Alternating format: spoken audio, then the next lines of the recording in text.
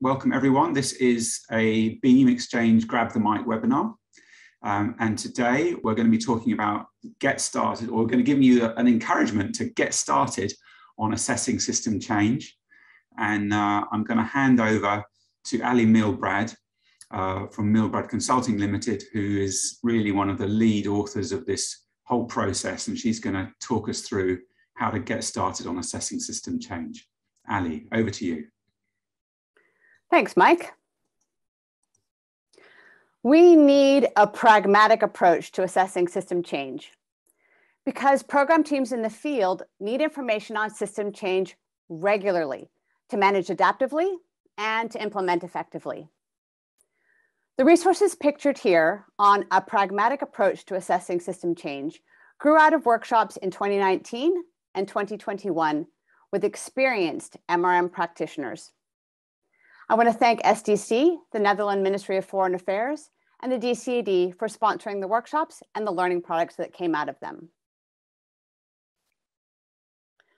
Assessing system change starts with defining the system change the program aims to have. And that means setting clear boundaries for the system the program targets, geographical boundaries, the target group, and the main and supporting systems the program aims to influence. This example shows the PRISMA program's boundaries for its work in maize in Indonesia. Then the program outlines a strategy with a clear description of the current system state and how the program envisions it will change. And this sets the stage for assessing system change. Effective assessment uses two lenses. The intervention lens tracks wider influence from individual interventions, for example, seed suppliers crowding in.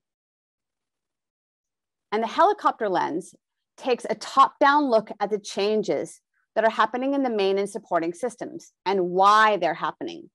For example, looking at changes in sales of high-quality maize. Then using this information, a program can compare the starting state of the system with the current state of the system and the desired state of the system and analyze why changes are happening. And this analysis helps the team decide how to adapt their strategy to be more relevant and effective. So with that framing, I want to emphasize that today we're not looking at how to assess system change perfectly. We're focusing on how to get started with real experiences and tips from 3 practitioners who face very similar challenges as you. So let me introduce them and their programs.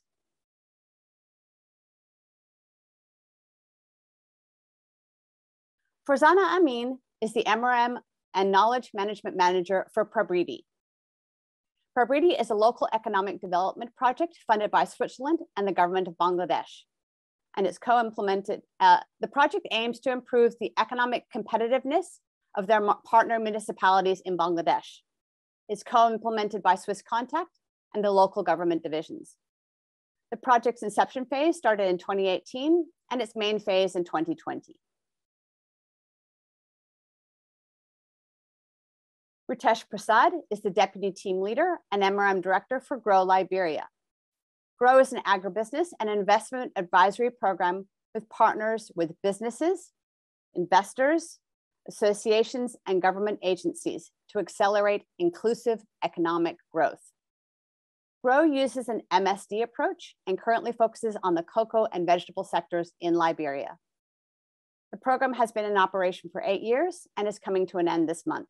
It's funded by CEDA and implemented by Adam Smith International.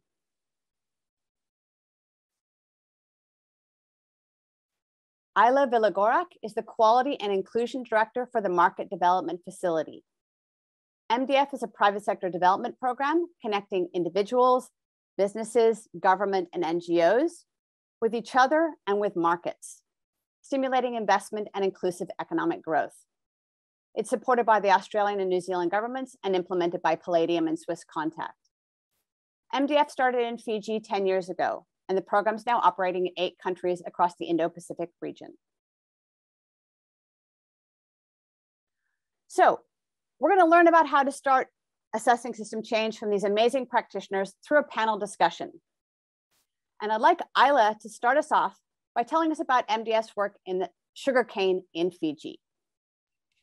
Thank you, Ali. This is Ajla from MDF. Just briefly, to get a sense of what we wanted to do, MDF's target group were smallholder sugarcane farmers. However, Fiji was not competitive in global sugarcane market and relied on a low margin bulk commodity market. Thus, farmers were getting low returns.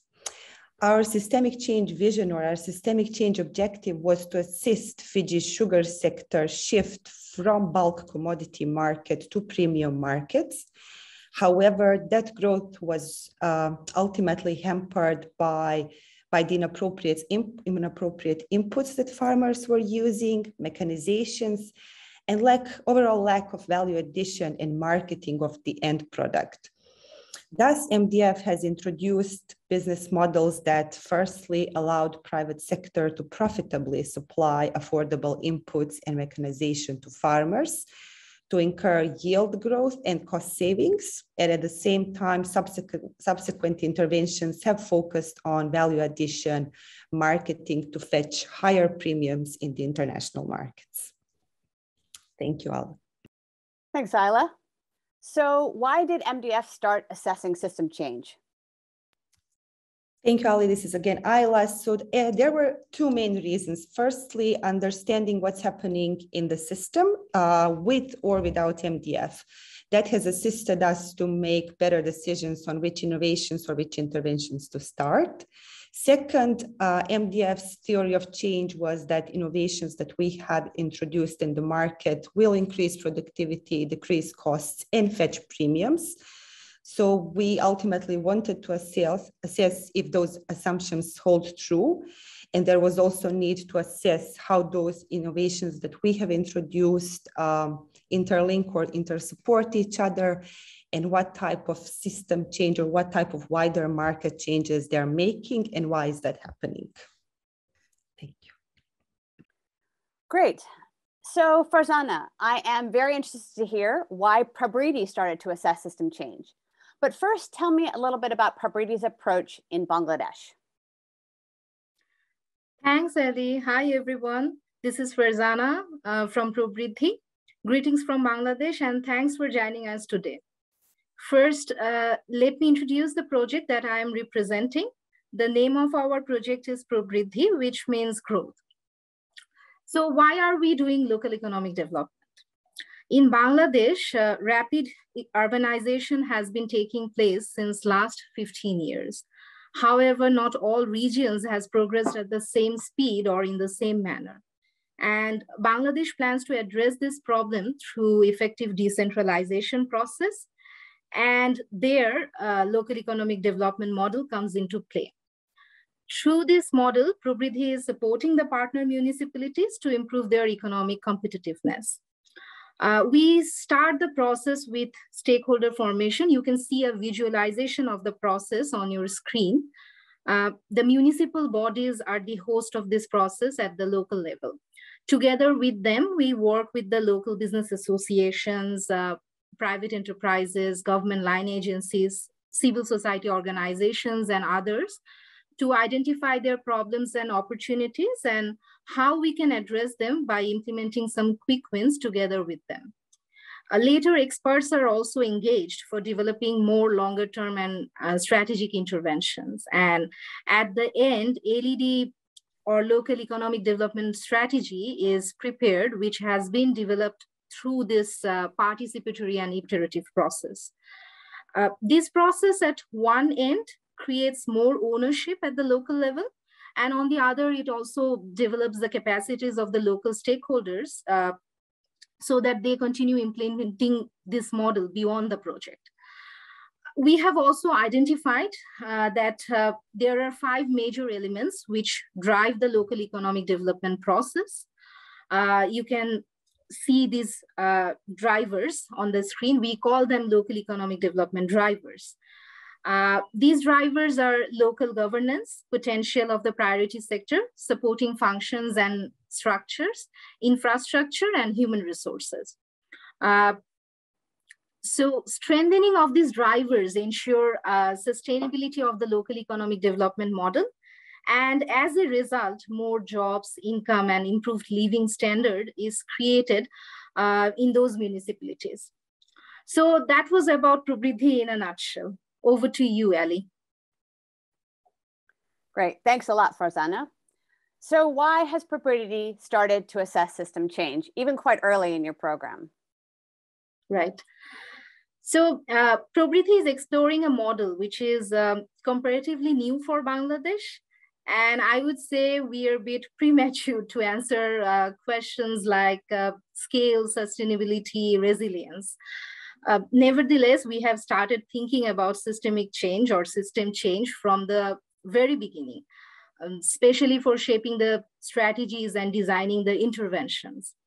At a broad level, we want to find answers to the key questions like, what are the drivers of local economic development in Bangladesh? And how do these local economic development initiatives transform the economic and governance system in a municipality over time? So that is why we started assessing or thinking about system change even at this early stage. And can you share an example of how that information has already helped you to develop and adapt your strategy? Right, yes. To answer this question, I will refer to the pentagon of drivers that was shown on the screen earlier. So we have 5 drivers, which we divide into sub-drivers and then indicators that we can then monitor throughout the process. So when we visit a municipality, we try to explore how efficient they are in their delivery of services. Efficient delivery of services is an important sub-driver under the main driver called local governance. So in most of the municipalities of Bangladesh, we observe that the services are delivered manually without any computer or digital payments in place. The citizens have to go from one desk to another to collect required information and visit the municipality multiple times for getting desired services.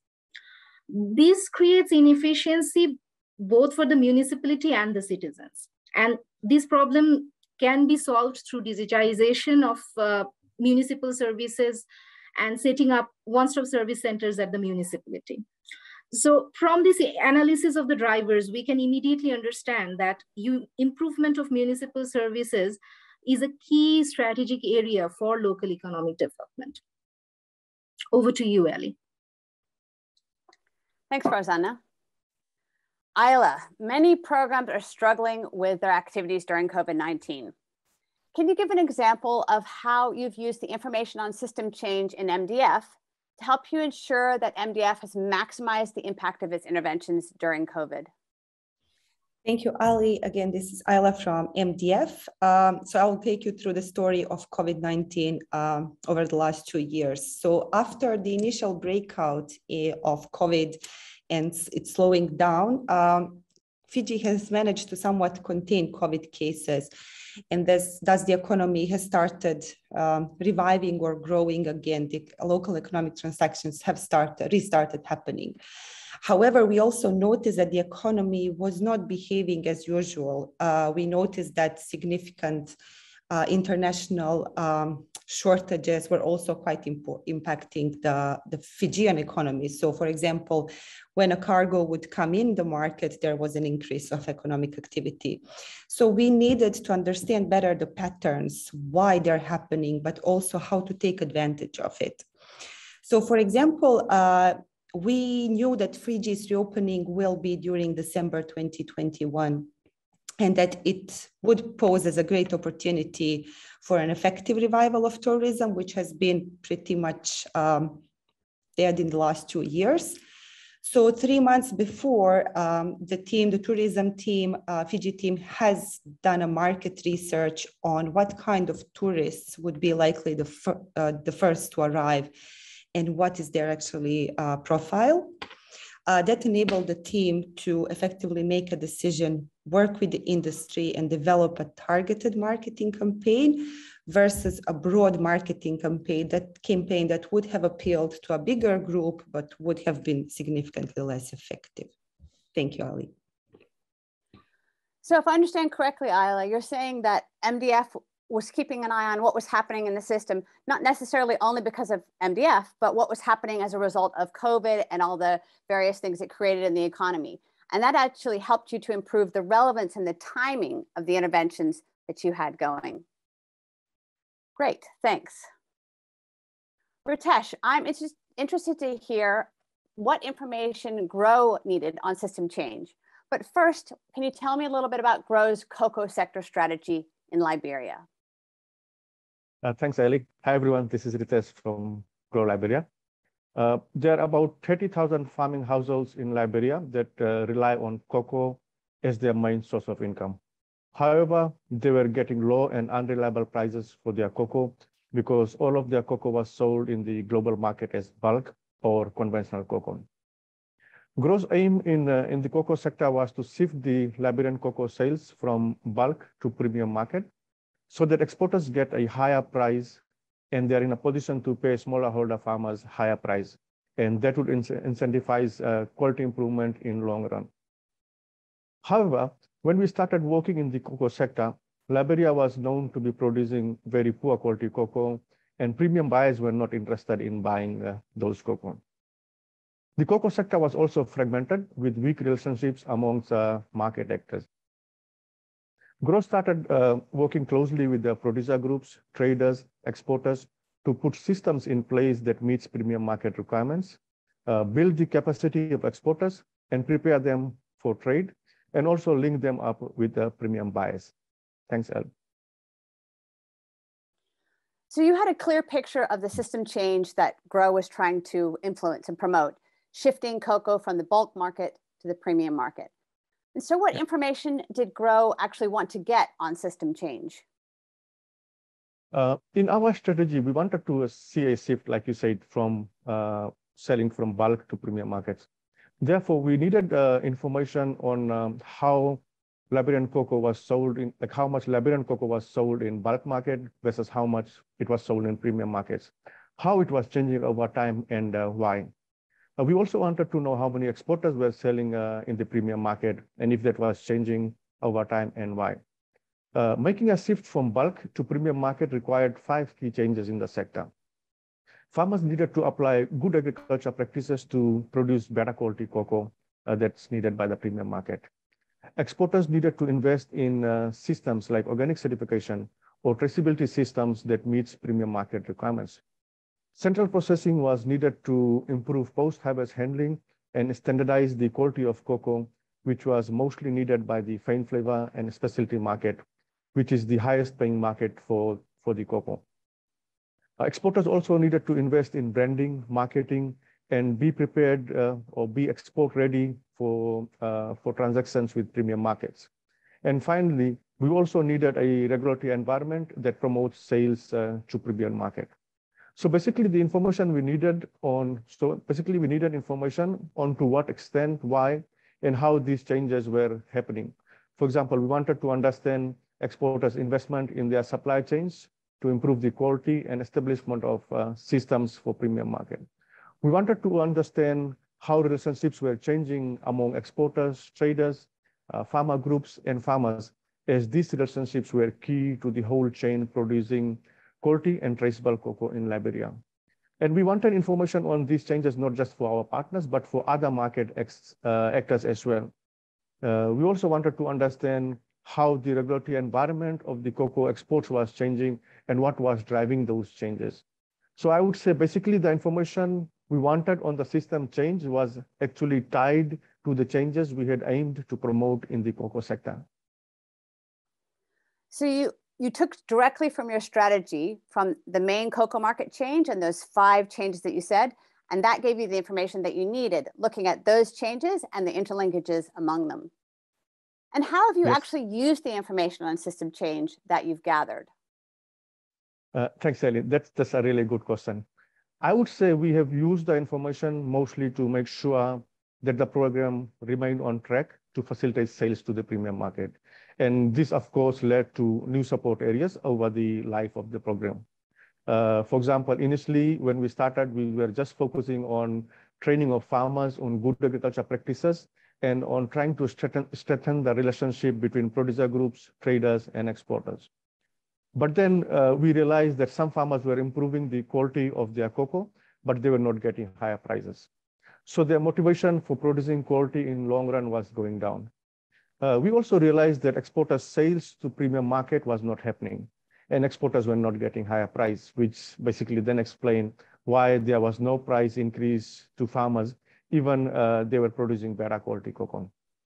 When we further investigated why sales to premium market was not happening, we realized that exporters needed to put more systems in place that were required by the premium markets. And some of these includes systems like traceability systems, going for certification, or even investing in central processing. So what we basically did, we supported some of them to put these systems in place. Later on in the life of the program, we also added in investment promotion as a new intervention area. Under investment promotion, we supported our partners with branding and marketing activities.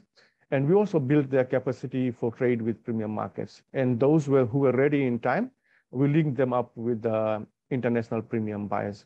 So I would say initially, one part of the system, quality of cocoa, was changing, but the main change that we were aiming for was not happening, which was sales to the premium market. So by regular monitoring and by adjusting or revising our strategy in a timely manner, we were able to remain on track and I would say effectively promote sales to the premium market. Thanks, Ali.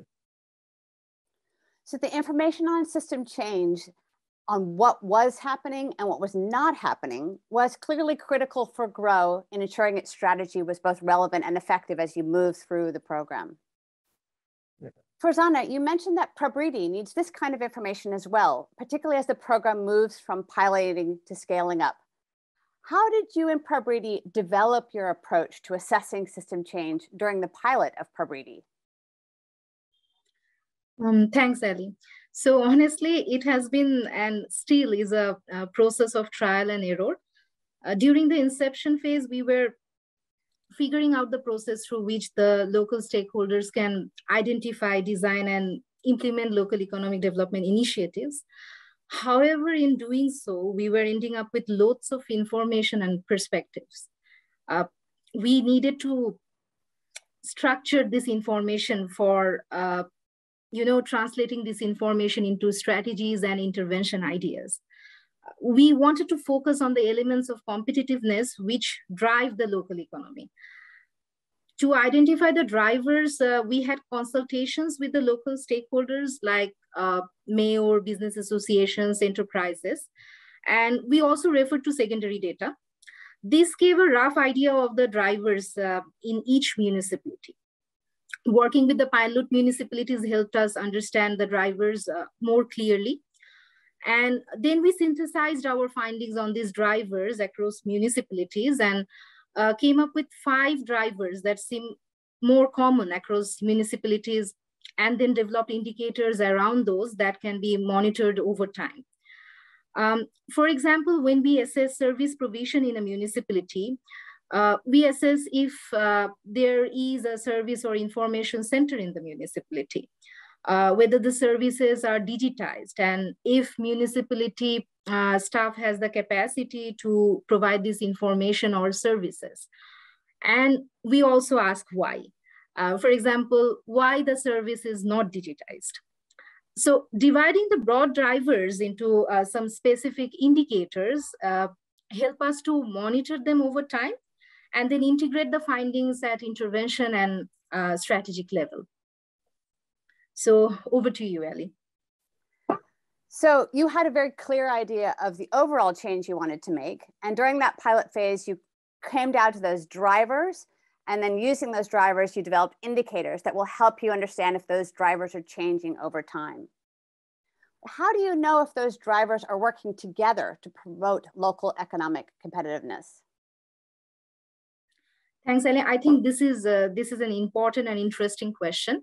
To see whether the different drivers are working together to promote this overall local economic development and competitiveness within the municipalities, we look at the links among them.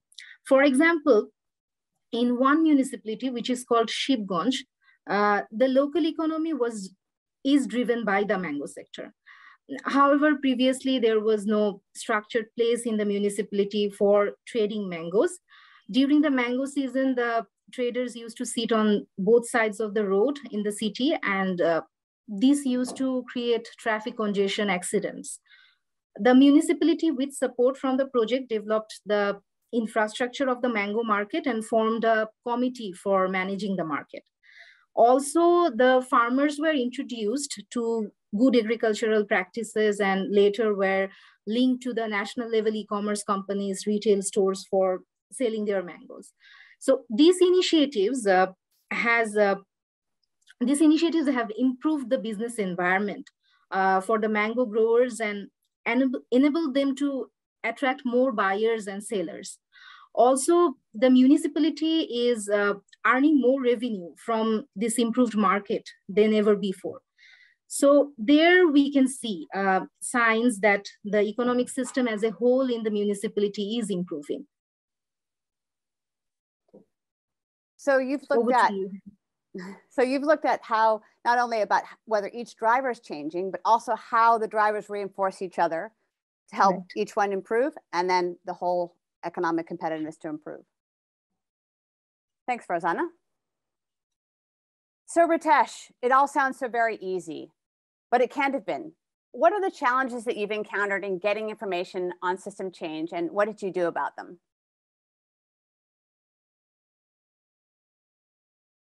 Ritesh, you're muted. Thanks, Ellie. Hi, everyone. This is Ritesh again from Grow Liberia. I think we all face challenges in getting information on assessing system change. Two challenges that I faced. Firstly, there were lack of information, secondary information on the cocoa sector. And secondly, non-partners were, I would say, are usually reluctant to share information.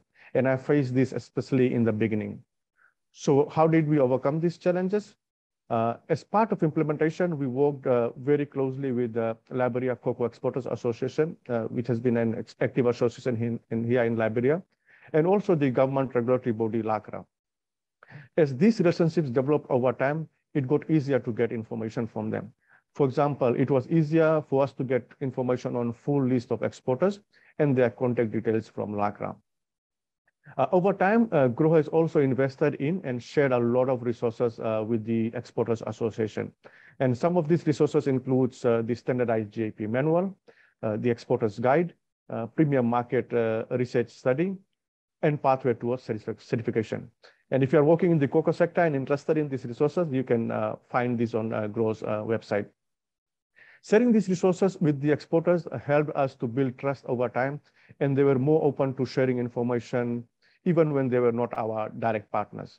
So I would say this made it easier for us to get information on basically number of exporters investing in systems to meet premium market demands, actual investment that has gone in quality improvement, traceability systems, certification or central processing, information on quality of cocoa that has been traded, sales volume, and their target markets, whether it's premium market or bulk market, and information on sale price and prices paid to farmers. Obviously, wanted to see increase in price paid to farmers.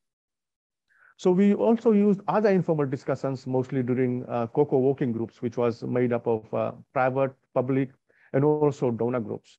This helped us to get information on what other programs working in the sector were looking at.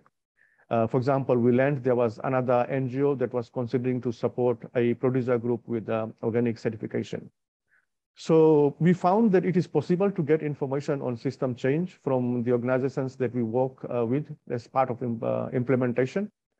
I think we should try to build a good working relationship with these organizations and need to make sure that we use the opportunities that we have as meetings or other conversations to ask the right questions to get all the system change information that we need. Thanks, Ali. So it sounds like you really worked to build relationships in the cocoa industry as part of implementation, but also that helped you get information, and that you took the opportunities during implementation to also gather information on how the systems were changing. Yes. Thanks, Ritesh. So Ajla, MDF has been implementing in Fiji for quite some time now. How have you gathered information on system change, and really, how have you made sense of it and what it means for MDF? Thank you, Ali. This is again Ajla. So there were a couple of different data gathering practices, but I would say our standard one has been getting the info through a combination of regular monitoring visits or impact assessments and dedicated research, for example, what's happening in the sugar sector generally. Through regular monitoring and in formal or less formal interviews with key informants, we started realizing that our innovations have started working, but that they have started reinforcing each other. So, but we also saw, we started at least noticing some bigger changes occurring, and we couldn't connect whether it was due to MDF or something else. And they were happening in the ways that both ways that we have anticipated and completely unanticipated. So what we did throughout the years is just record everything that we have noticed. And I just want to make sure to point out, this was not a flashy recording. This was not a perfect way of data gathering principles. It was messy and it was user friendly, but we just wanted to dot everything that we found on the way that was mildly interesting. So after a couple of years, when we sat down annually just to track what we have gathered so far, we saw that we sat down and we saw, oh, we might have enough to make a story out of this. So we devised a research plan that wanted just to understand that better, our assumption whether we have enough. So we went through previous doodles, and both to remind ourselves what we went through, but also what role did MDF play in each of those changes that we have noticed. And that was a crucial step for us, understanding that the process was neither linear nor easy, and that some changes happened and then some stopped happening, and that was just a vicious circle of changes. And that was crucial because sometimes we ended up being frozen by this mess of information. And just because you don't know where to start, it's just easier not to start. So what we decided to do, we overcame that paralysis by saying, just let's see a couple of people. Let's see people that we know. And we asked them one question: who helped you along the way and why? What happened?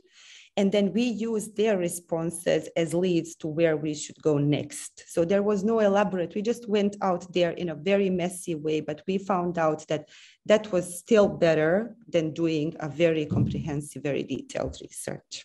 Thank you so much. Great, thanks a lot, Ajla. And I just want to point out that this story of messiness that ended up with really understanding system change in the Fiji sugar sector has been put into a case study by MDF, which is really fascinating read if you have a moment. So what I'm hearing is that all three of these programs are effectively gathering and using information on system change.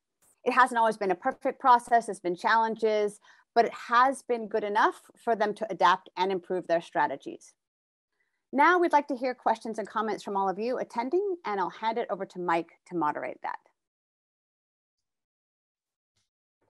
Hello.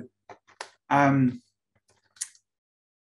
was great, guys. Thank you so much. Yes, I forgot to say at the beginning that we are really encouraging you to put those questions in the Q&A box, and luckily lots of people have started to do that. So we've already got 7 questions there, but I'm sure there are lots more. So please do take this opportunity. We're going to spend the next 25 to 30 minutes answering questions and addressing the priority issues that you're interested in.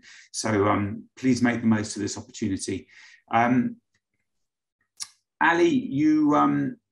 you didn't really touch on the fact that a lot of the thinking that's been described in this webinar has been already codified in the pragmatic approach to assessing systemic change, a whole series of resources that are available on the Beam Exchange, and which, in fact, Isabel has already posted some links in the chat box to right at the beginning of this webinar. But these 3 cases that Ali's been presenting haven't come out of nowhere. What links them together is a very interesting set of resources and training processes that Ali and colleagues have been running on how to assess systemic change. So that's worth mentioning, I think, before we go into some of the questions. So the links to those resources are now in the chat, by the way. So yes, let me start with a very practical question, since this is a pragmatic approach we're talking about. Maybe Ritesh, you could let us know what's involved operationally in doing all of this. What kind of resources, what kind of staffing structure, what kind of budgets did your program need to have in place in order to undertake this kind of system change assessment process, or begin getting it started at least? Thanks, Mike. I would say that we actually didn't spend additional resources to assess system change, because what we actually did was we built it into our MRM system from the beginning. We were also lucky that there were not many exporters, only about 10 to 12, and they were all based in Monrovia, the main capital city, where our program was also. So, and then over time, like I said, we were able to develop relationships with all of them through the Exporters Association, including those we didn't partner up with directly. So this means that we didn't spend much time or resources to get information, because it was built in our system. We also included in our MRM plans to get information from non-partners. So this was done during implementation of activities in the field, or even direct monitoring and impact assessments. And by getting information on system change together with other activities, we were able to save time and money. And like I've said, like we have benefited from having a good reputation of being a resource base or a knowledge center for the cocoa sector, which give us added opportunities to interact with the various market actors in the cocoa sector. Thanks, Mike. Thank you very much. So that's very interesting. I mean, you've already talked about this a little bit, but maybe one of the others can mention it. But there's a question about how to garner this kind of information when you're dealing with very informal systems. I mean, actually, Ritesh, you explained this in some detail when you were talking about the Grow Liberia experience, but maybe one of the other speakers could mention about how this challenge of kind of capturing information in informal systems. It's a question that came from Sigrid Maya in Benin, actually, but perhaps other countries also have the same challenge. Farzana, have you encountered that issue in the LED work, in terms of things are quite informal and you need to get information on them? Yeah. No. So in our case, yeah, of course, I mean, we are working with local stakeholders who does not have a lot of sensitization towards this, systemic way of analysis and everything. So yeah, of course, I mean, the systems are informal, the people have limited capacities. So that's why I think we are very much focused also on this participatory process. So from the very beginning, we engage the stakeholders. So we try to, apply simple tools. Maybe they don't understand complicated tools, but when we tell them that, okay, in a particular area, can you come up with some problems or potentials that you observe?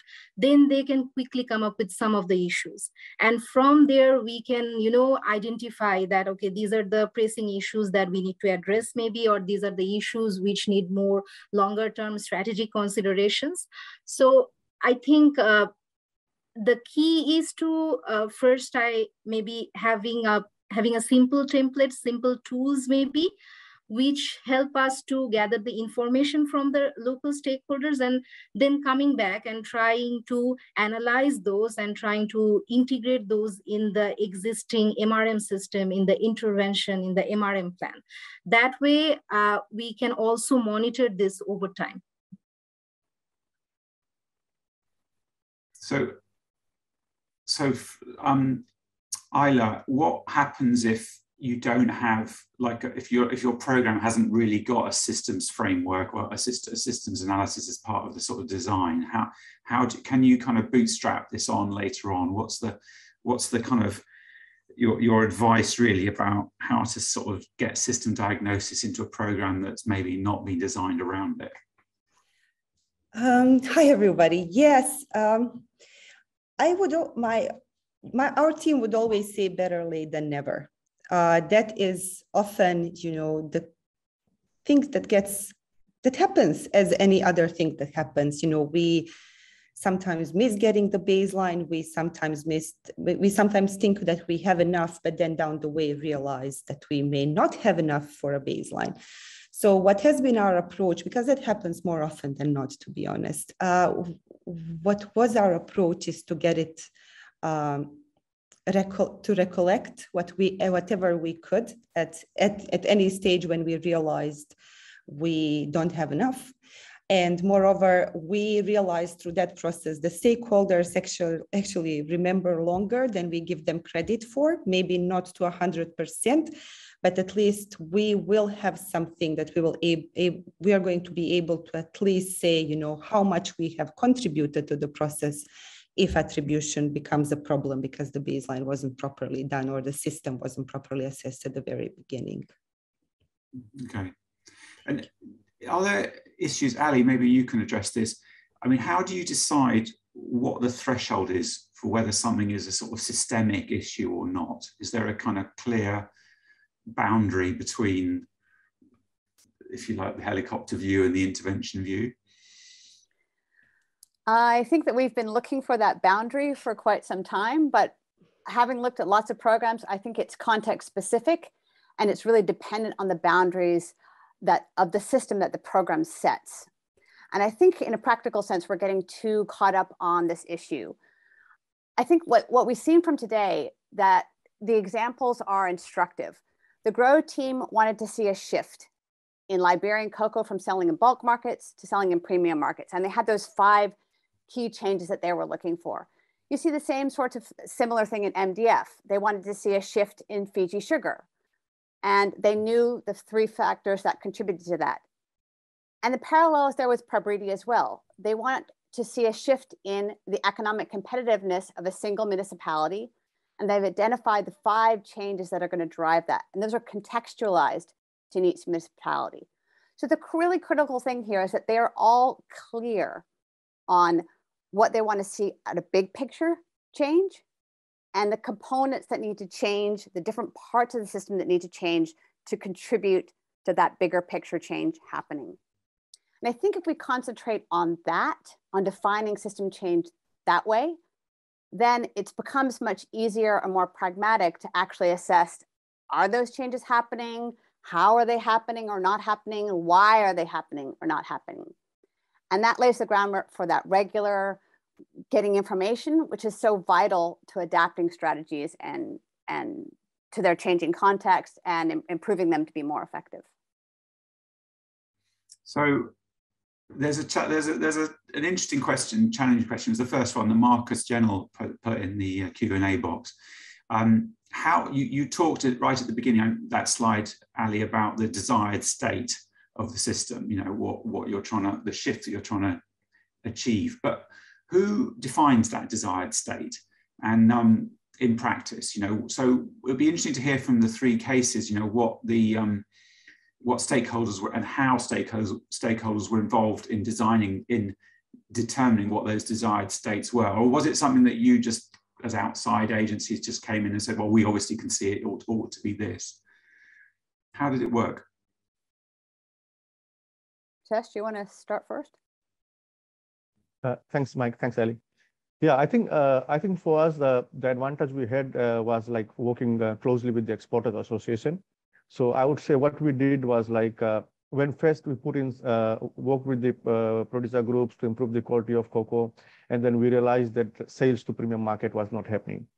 Then what we actually did, we did this premium market research study and presented the findings to the Exporters Association of what was out there that the premium market offered.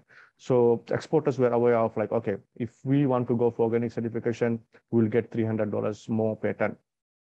If someone wants to invest in, let's say, fine flavor or specialty market, they would get at least $1,000 more per ton.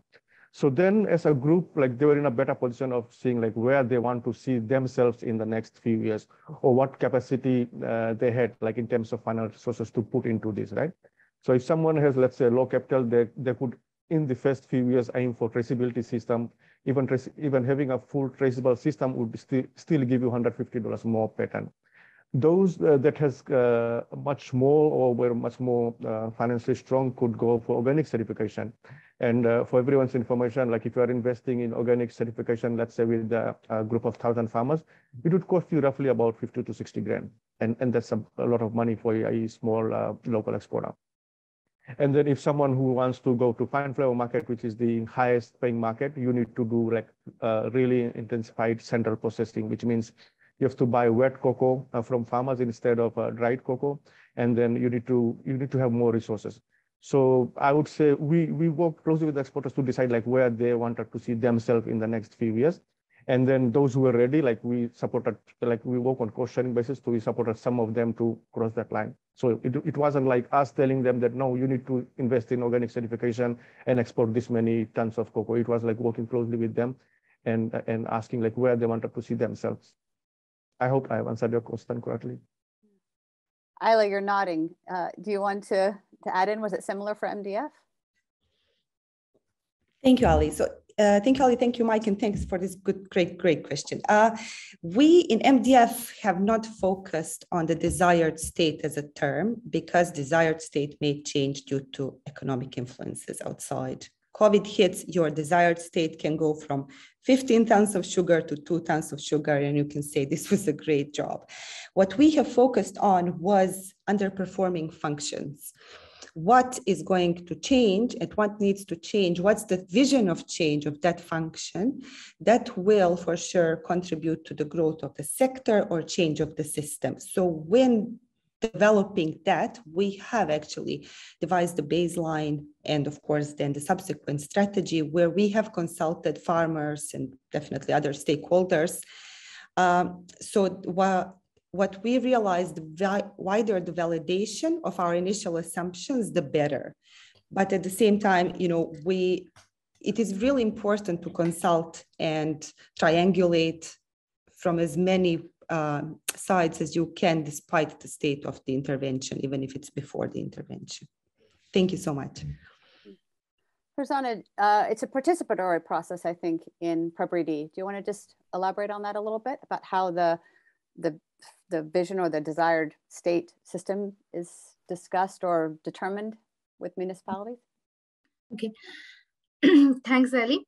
So what we do that when we enter a municipality, so first we have an understanding with the mayor and the municipal body, and then together with the mayor, we try to invite other local stakeholders to join this process.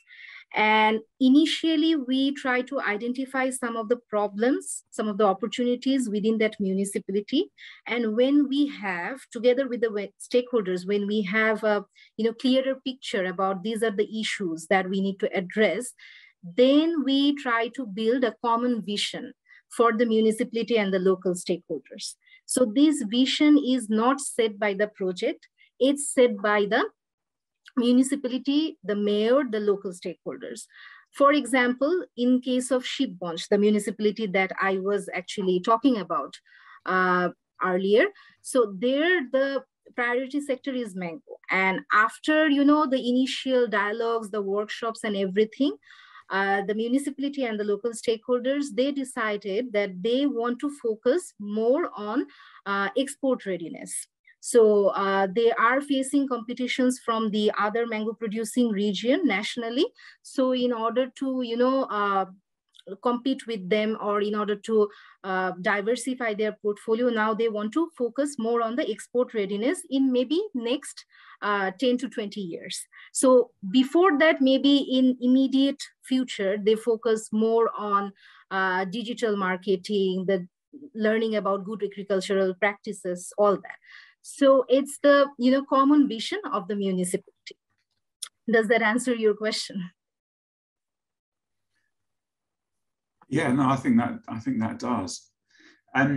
What's quite interesting here is that in a way that assessing system change in the way that Ali, you've been promoting through these resources is very hard to disentangle from the actual processes of participatory engagement with stakeholders that you would be doing in the program anyway, which you know, so that implies there are various skills that you need to do this as implementers or as MRM people. I mean, either way, you need that ability to kind of engage with people. And there's a couple of questions that relate to this in the question box. So I was looking at a question, first of all, from Marcus Genel, again at the beginning, about really how do you, he's asking the question, how do you move the learning function from the program team, from you guys, into the actual system itself, so that the system is capable of assessing and learning and deciding what the new priorities are and so on. And so that seems to be the real challenge here. And Thomas Burnett also kind of asked the same question, which is, you know, what have you learned about how you build the capacity of those stakeholders within the system to drive and sustain innovations and system change? Because it seems to me these are essentially the same question. Isla, you want to take a stab at that one? Go ahead, Isla. Well, I was about just to raise my hand. Thank you. That's a great one. And we have struggled with it for some time. There were two main reasons. For example, the private sector, in the instance of tourism, the example that I have given, they have had a good understanding that they need to invest in this market intelligence and data for decision making. But since they were struck with COVID, they had no funds to invest. So for us, it was really important that they are, even though we are investing in that process, in the research, that they are taken along the way so that we invest in their capacity building and understanding how research contributes to better decision making, be it MDF, be it a private sector company in this instance, or the wider industry. So since that happened, they have actually realized the value of it, and they have done the research so we have supported them to do markets of Australia and New Zealand, and they have since then decided to invest in researching the North America by themselves.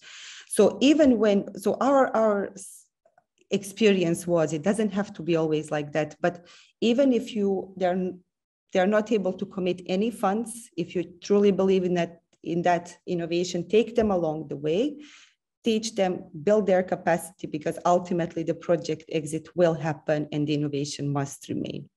Thank you. Farzana, did you want to add? Yes, I would like to complement with what Ayla said. So in PRABRIDDHI, I mean, from the very beginning, we think that we are going to exit. And for that, we engage the stakeholders from the very beginning. But also what we try to do, we try to work with some organizations. For example, the municipality who dedicate their resources to the project so that their capacity is built throughout this process. And also we work with the business associations where the people are getting sensitized, getting capacitated so that they can actually have the skill set to analyze their local economy over time when the project will not be there.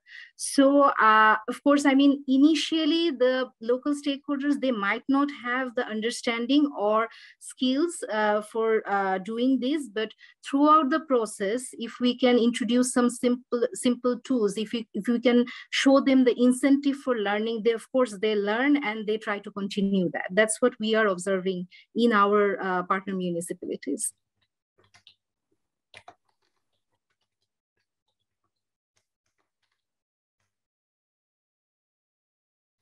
Thank you.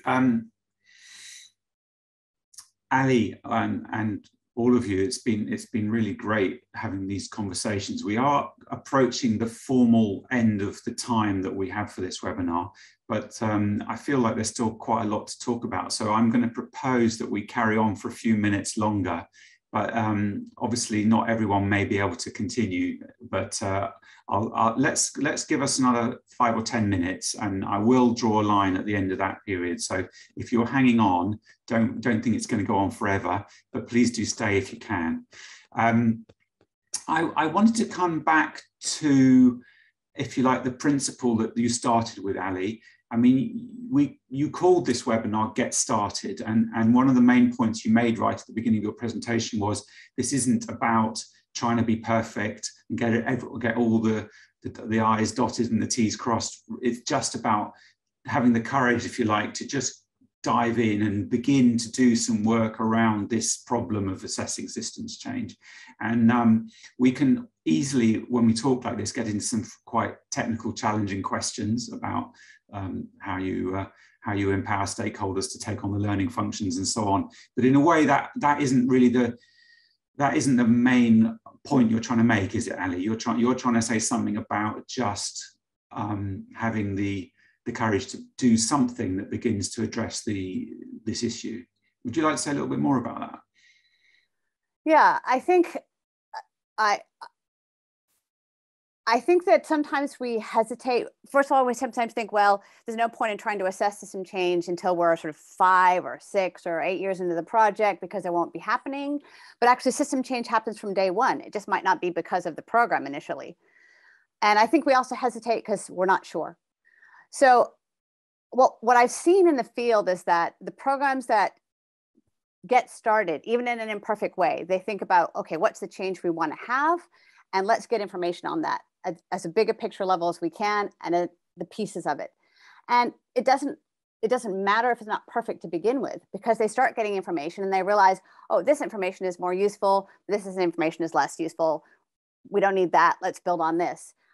And it's very possible to just get started purely by talking to your implementation partners and other stakeholders in the sector or in the system that you're intervening in. And that information becomes immediately useful. And it's by the practice of it that programs can get better at it. So rather than trying to work very hard to have a perfect way or a perfect framework or a perfect approach right at the beginning, it's better to think about the change you're having. What questions do your team have about whether that change is happening or not? Start with those questions. Integrate ways to get the answers to those questions into your MRM plans, and then learn along the way. And as your program has more and more contribution to the system change, you're also getting better and better. So it's really about getting started. Ideally as early as possible, but as Ajla said, it's better late than never. So wherever you are in your program, now's the time to start if you haven't already.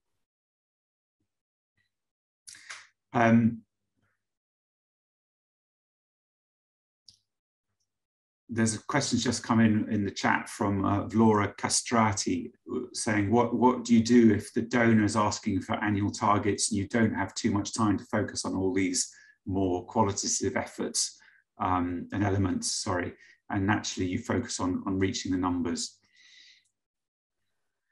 I think I'll start with that, but then I want to throw it to Ritesh as he's coming to the end of his program. I think that we imagine that system change and numbers are two different things, but actually they're the same thing. It is through fostering system change that we achieve the targets. So I think we need to not divorce the two. Ritesh, do you want to add to that? Thanks, Ali. Yeah, and I think that's a really good question, and we have actually faced that through the life of the program. Initially, we had a very large target, and while we wanted a shift in the Liberian market from bulk to premium, there was also a lot of pressure to reach, let's say, 20,000 farmers.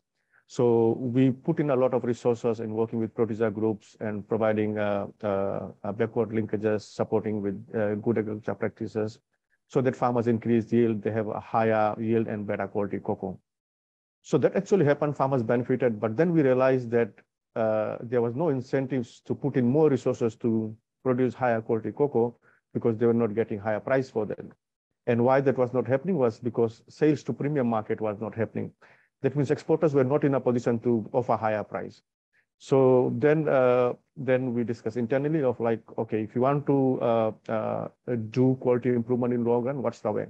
So the only way was to make sure that exporters sell to premium market. And if that happens, then they are in a position to offer farmers a higher price.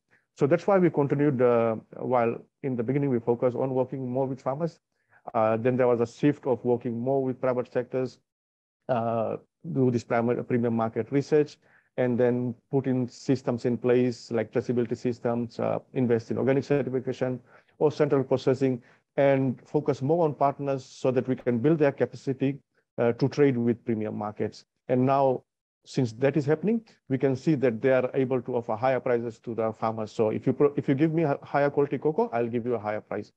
And if someone is not producing good quality cocoa, they see that, oh, that guy is getting more prices, higher prices. So that incentivizes them to, let's say, continue to produce a better quality cocoa. So I would say that it was a question of sustainability, I would say.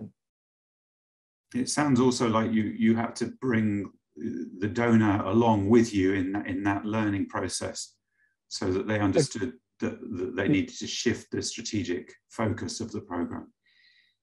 Yeah, exactly. And then we have to tell them like why we are doing that. Like if you don't do that, then it's not sustainable. And they basically understood, and then they were like luxury to continue working with let's say small number of partners. Higher impact figures in following years were not higher, but the depth of changes were there, I would say. Okay.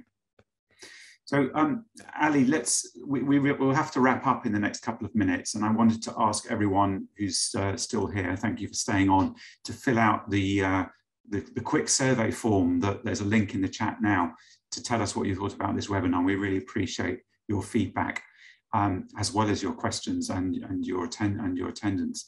So, but there's still 60 people in the room. So, Ali, just quickly, can you just talk us through these resources that are now available on this pragmatic approach, so that people are aware where they can go for more information? We'll put the links in the chat box again. But yeah, just talk us through what we now have available on the Beam Exchange for people who want to dive into this in a bit more detail. So there's a number of resources on a pragmatic approach.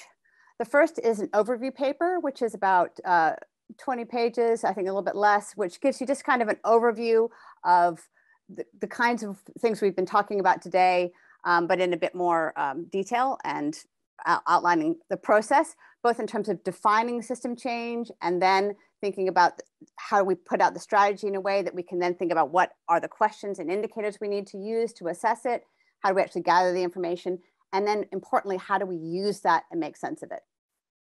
In addition to the overview paper, there's a companion guide called How to Put Into Practice. That's a lot longer and has a lot more detail and worked examples from 2 programs. So that's not something you'd read from cover to cover, but dip into for different parts of the process, and gives lots of nitty-gritty details and tips and examples.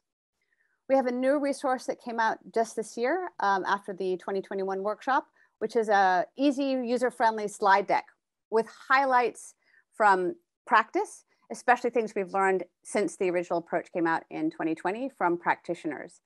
And that is also available on the website, as well as a couple of blogs on system change and resilience that complement just how do we think about this. That's fantastic. Thank you.